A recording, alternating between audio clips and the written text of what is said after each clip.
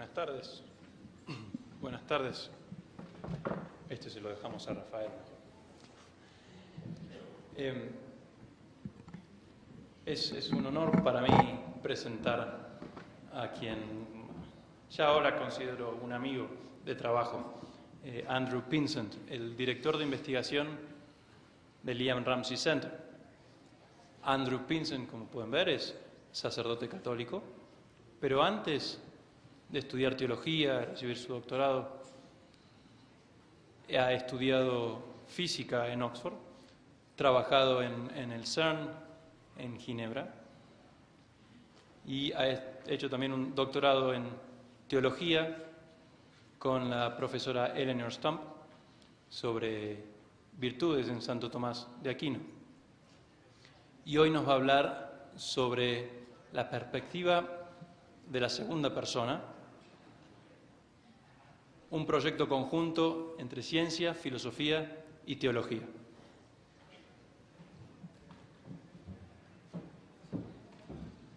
Right, I'll just set this up for a moment, if you be patient.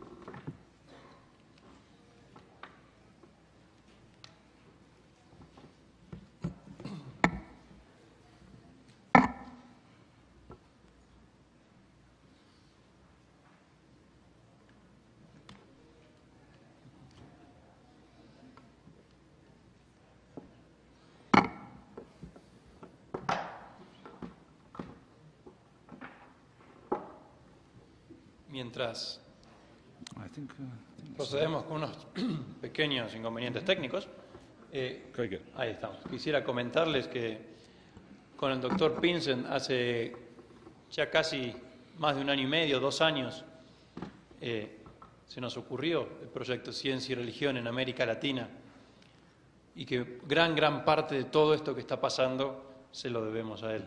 Gracias, Andrew. I'm delighted to be here. We have a phrase in English, to wear a different hat, which means to take on a different role. And today I'm wearing a different collar for this talk, because as well as being a scientist and a philosopher, some years ago I trained to be a Catholic priest. And I have quite an unusual position working in academia at Oxford University in the area of science and religion. But because of my 3 interests in science, philosophy and theology, I'm particularly excited about this new area of study which is becoming increasingly important across many areas of philosophy and psychology, and I hope in future also theology. So the second-person perspective, a common project of science, philosophy and theology.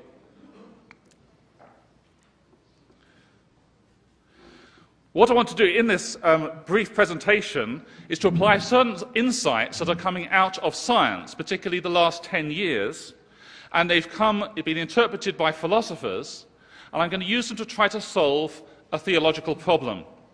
And then I'm going to suggest how some of the insights in that theological problem may in fact in turn feed back into philosophy and perhaps even into some future scientific research.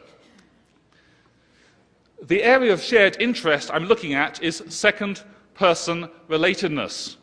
And in some ways, this is incredibly commonplace and trivial. Every time you address someone as you, you're already using the second-person form of address. So this is the line of my presentation. I'm going to look first at the science, interpreted by philosophers, then round to theology, and then to philosophy, and then back to science. I'm not a great believer in the integration of science and theology. I think that's a mistake. But I do believe there can be fruitful interaction on particular topics, particularly topics connected with the human person. So what do we mean by the second person? Well, it's a funny thing in grammar, because grammatically the second person is rather odd. We address someone as you, who is present to us in some way. We don't address someone as he or she if they're present. On the other hand, if they're absent, we'll say he, she, we won't say you. There are things about the second person in grammar which are rather unusual. And in the 20th century, philosophers, or a few philosophers, began to become very interested in this, particularly the philosopher Martin Buber. Ich und du, which is translated as I and thou in English, and I think Yo y tú by Horacio Crespo in 1969 into Spanish. In recent years, studies in experimental psychology, especially in social cognition, have begun to put work on second-person relatedness on an empirical basis. I think that's what's so interesting about what's being done in the last 10 years or so. Well, in order to get an empirical and experimental understanding of this, we've got to look at an area called joint attention.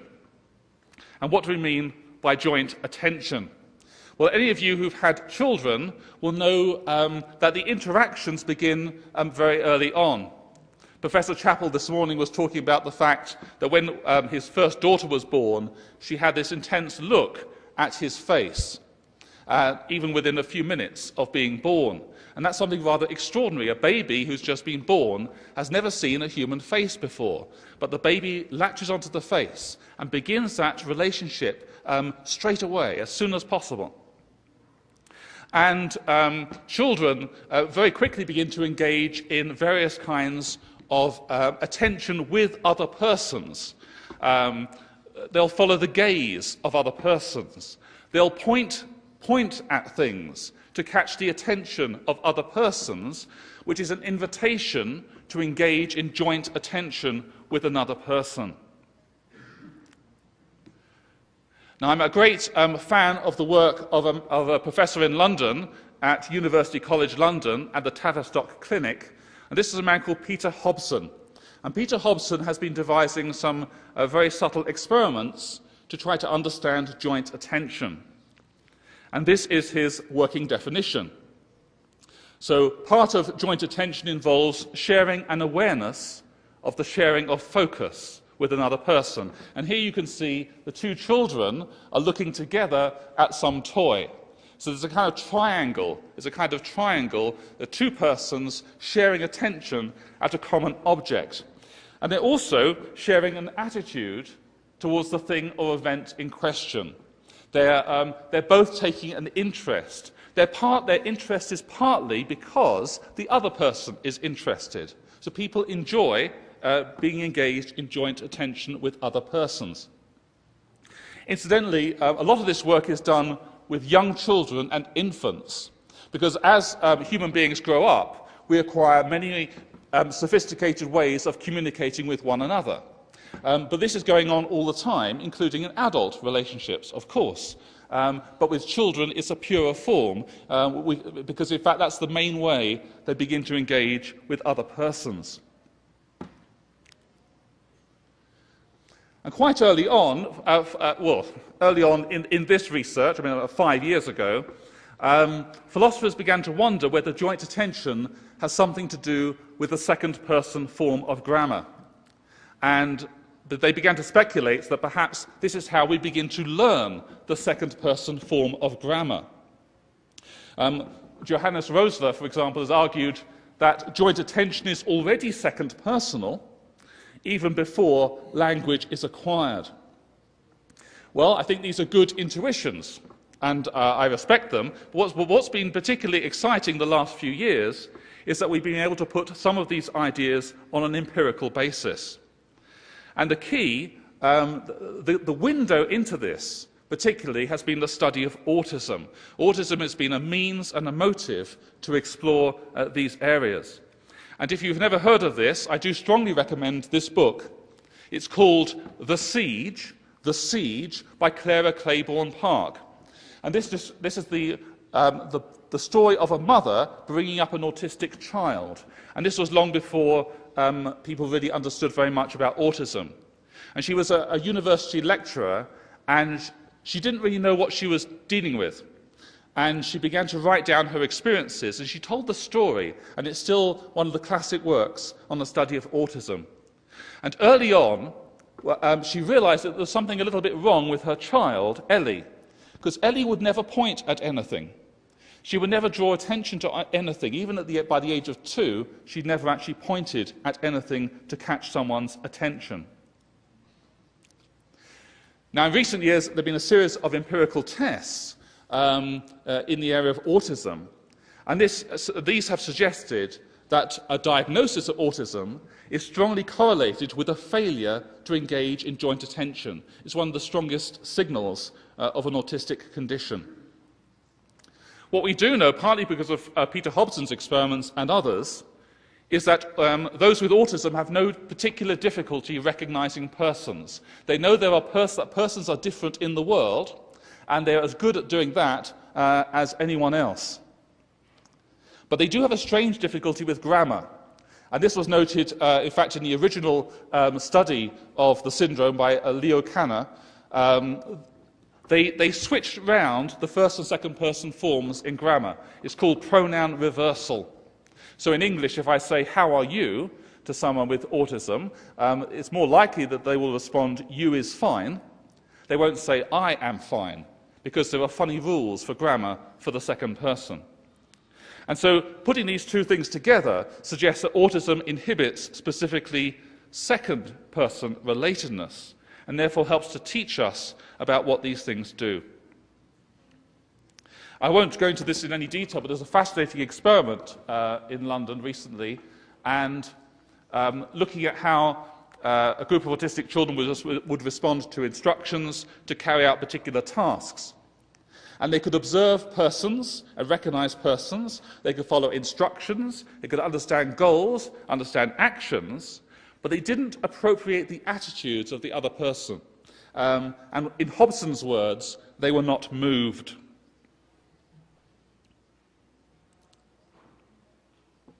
Just briefly, autism isn't the only syndrome to teach us about some of these things. There's a very rare syndrome called Williams syndrome, which is almost like the opposite of autism.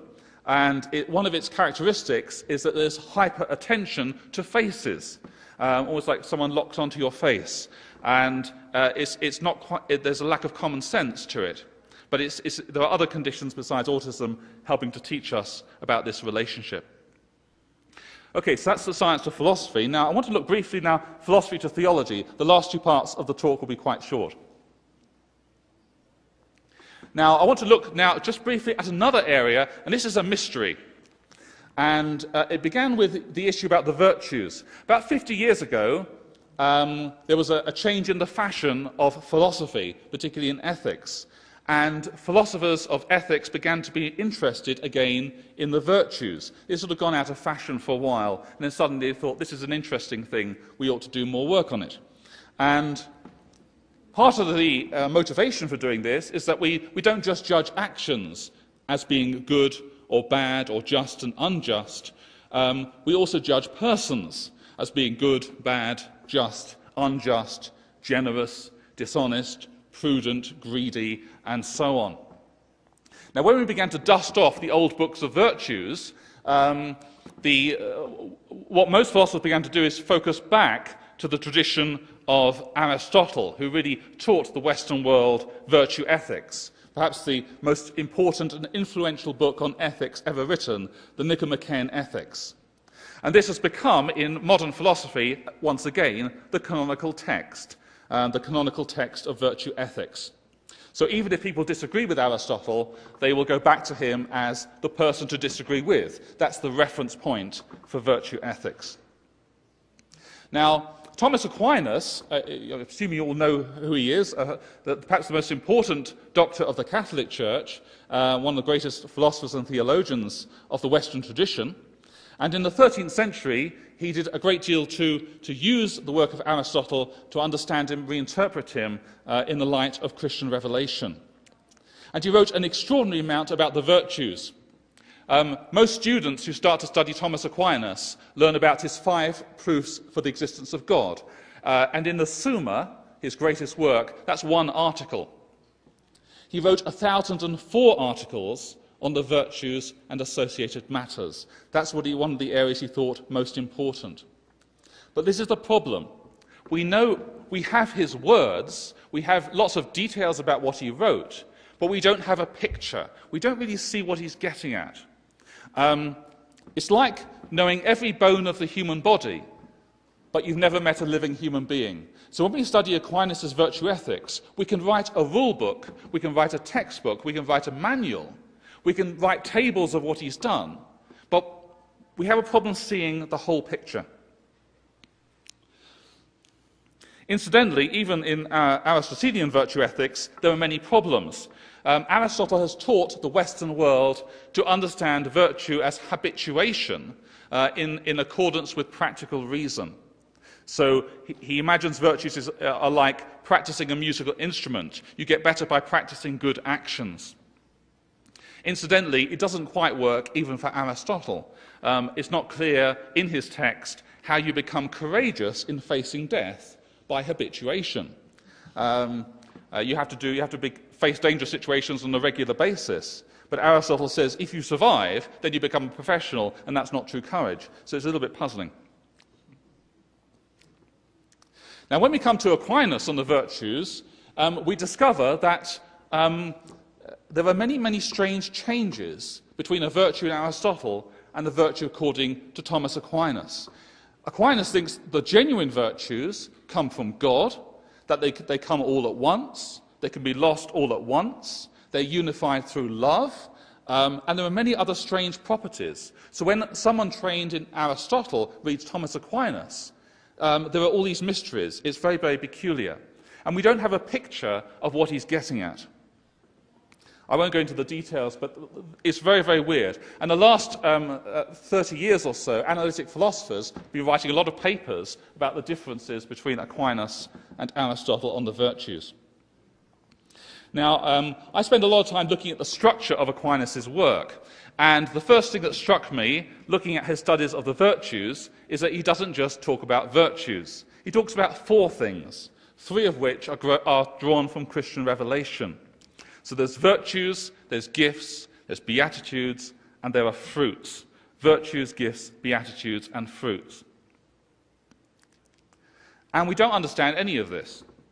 What is a gift? What is a beatitude? What is a fruit? Why are they interconnected? Why does he think they're important? Why does he think the virtuous life is in some way linked to these other strange things?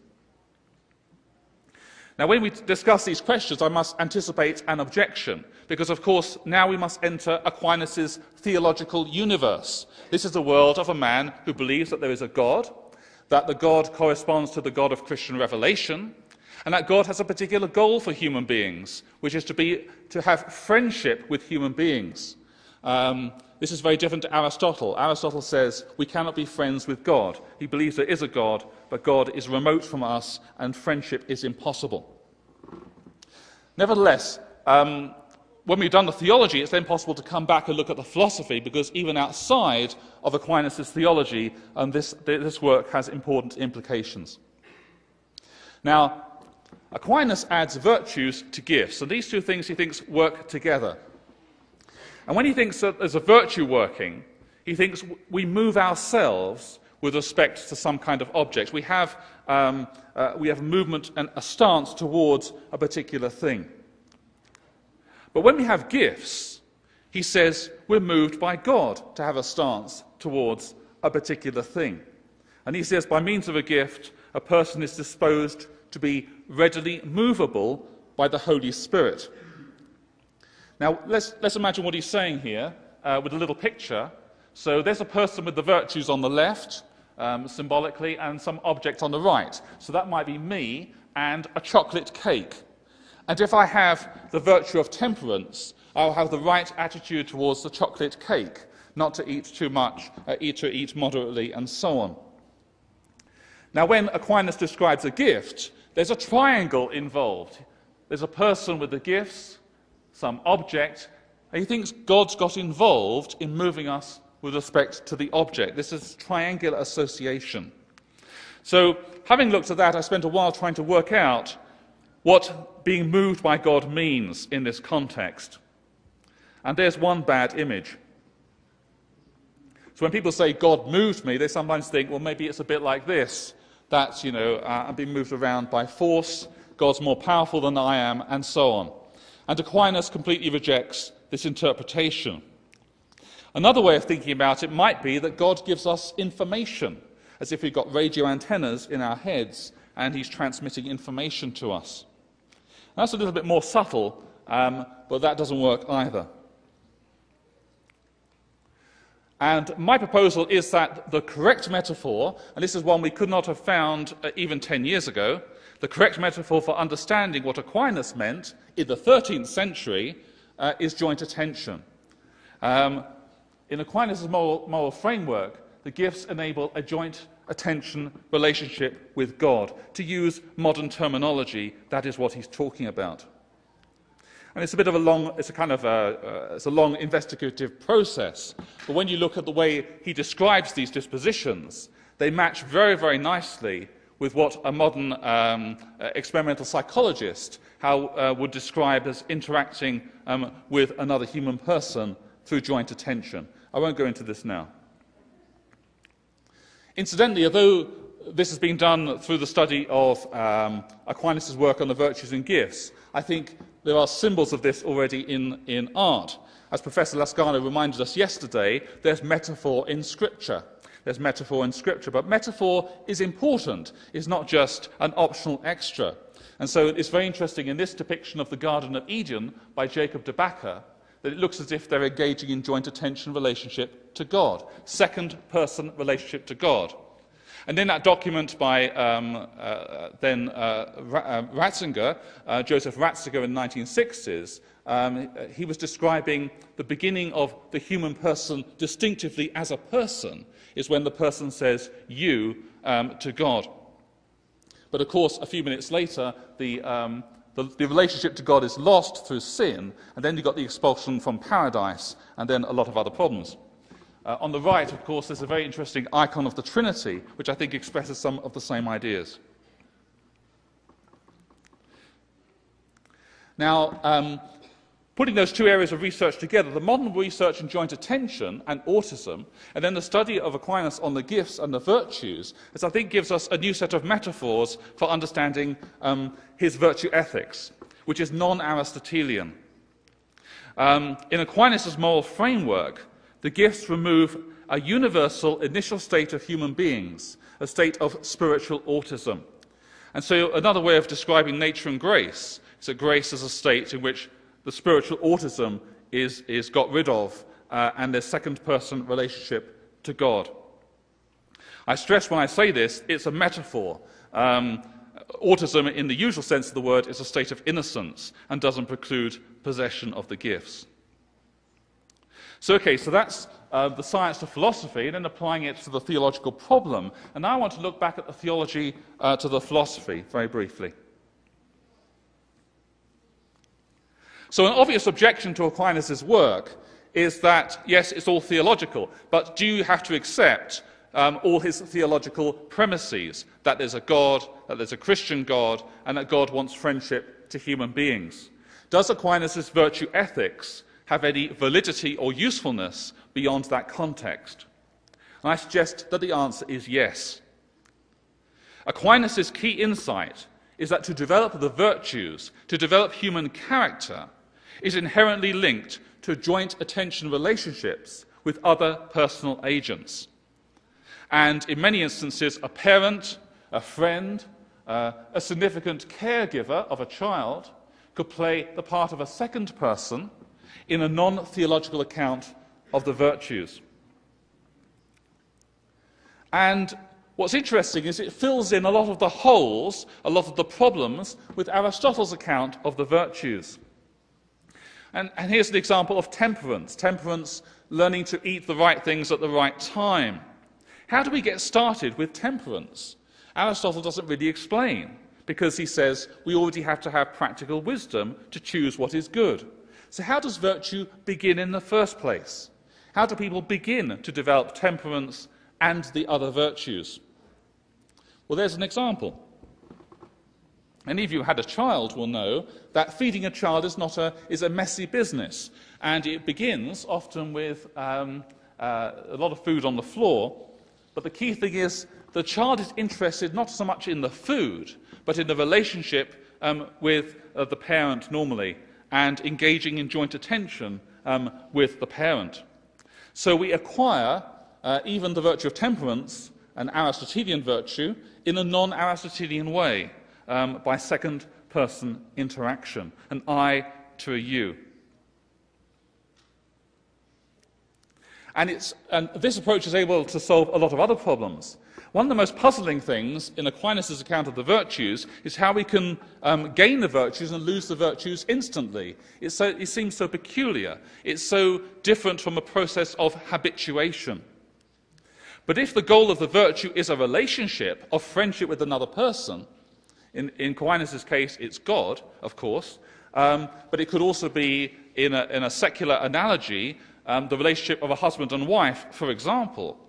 If the goal of the virtues is a second-person relationship, then it's possible to gain the virtues or lose the virtues instantly. One act of betrayal really means that all the virtues, the dispositions of orderly life, they won't suddenly vanish, but they will cease to be effective as virtues until there's an act of reconciliation. So even in everyday sense, virtues can be lost or recovered immediately if they're understood as virtues of a relationship. So I think Aquinas' work on the virtues, although it's theological work, will and is going to inspire new ways of thinking about virtue in a broader philosophical context, and also a lot of other fields, bringing up children, for example. And this is going to highlight the role of second-person relationships. And his work may also reinforce a lot of conventional wisdom about human relationships and character development, particularly the importance of shared games and activities in raising children. And finally, very briefly, in the last couple of minutes, I want to talk about how this might play into some scientific research. It's not easy to do it, but there might be a way in future of exploring character development empirically, particularly through the study of autistic spectrum disorder. We know those with autism are slow to develop certain kinds of virtues, like the virtue of gratitude.